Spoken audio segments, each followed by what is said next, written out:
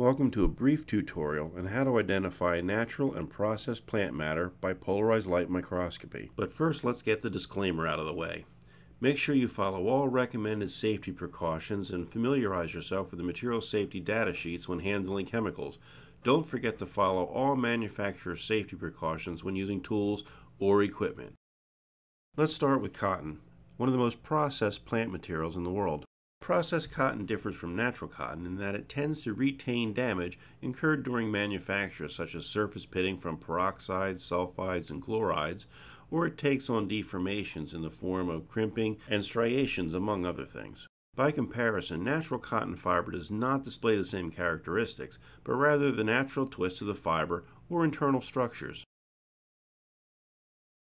Now here I'm going to introduce you to Herzberg stain, which is one of several reagents used in the paper and textile industries to help identify plant fiber and whether or not they've been processed. The key thing here to remember is that the fibers that have been processed will lose lignin, which tends to stain yellow. Also, chemicals used during the pulping process can be detected by a red, blue, or purplish fiber color.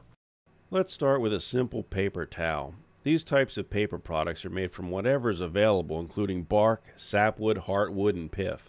What was once a tree is mechanically reduced to a pulp, resulting in coarse, non-uniform, torn and frayed fibers.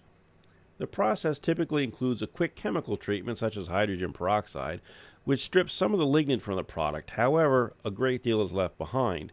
When introduced to Herzberg stain, the fibers that have little to no lignin pick up a stain, typically red to blue.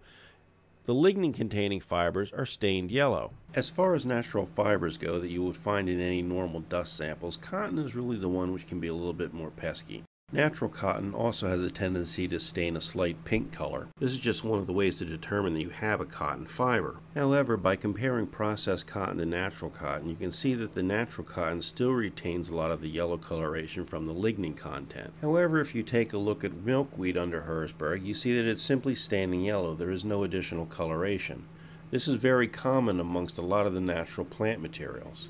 So when it comes to cotton, you need to take note of the deformations that form from the processing of the fiber, and keep in mind that cotton will stain a dull reddish yellow color in its natural state. Unlike natural plant matter that won't stain as easily, this includes a lot of organic materials such as mold spores. Just to reiterate, natural plant matter under Herzberg will stain a yellow color because of the lignin content, and it's not uncommon to have a little bit of pink show up as well. Now let's move on to paper. Paper can undergo a wide range of preparations, from basic mechanical to multiple chemical processes, including hydroxides, hypochlorates, and sulfonation, often being run through the same process multiple times. To start, one of the most basic paper products, cardboard, as used in cardboard boxes. Now, cardboard consists of a wide range of fiber, from softwoods to bark from trees to recycled paper products. Pretty much whatever is available and inexpensive to the manufacturer. The material is mechanically and often chemically pulped, but typically lacks any bleaching process. As such, the fibers vary widely in diameter, length, and texture, and often have fine filaments or hair still attached. Since there's a lack of bleach, the fibers also retain a tan to brown color and stain deep yellow with some pink to red by Herzberg reagent. Another coarse paper product is paper towels, which often include bleaching in the processing, which results in a more uniform reddish color and less yellow from the lignin.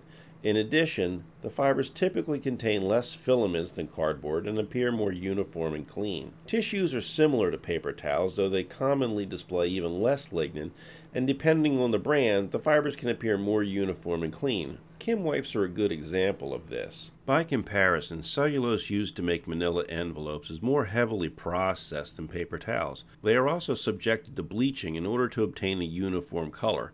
This product, which can be considered on the other side of the coarse paper spectrum, begins to exhibit dark reddish to blue color by Herzberg. Now, a good example of fine paper products is something like printer paper.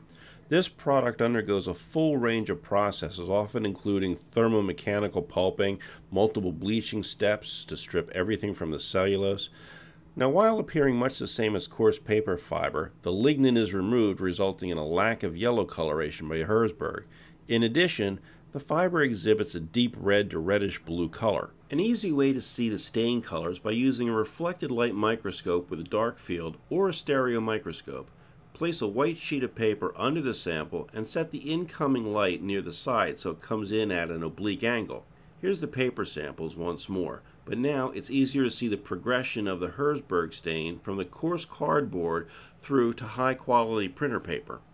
If you're interested, here are 2 documents that go farther into fiber analysis with Herzberg as well as other stains in order to identify the various plant fibers used in the paper industry. Of course, it never hurts to create your own library, so get out there, collect plant matter, collect different types of paper, and check them out for yourself. So here we come to the end of our little tutorial. So I'll leave you with a little cheat sheet. It's hardly comprehensive, but it does cover the majority of the materials that you're typically going to find in dust samples.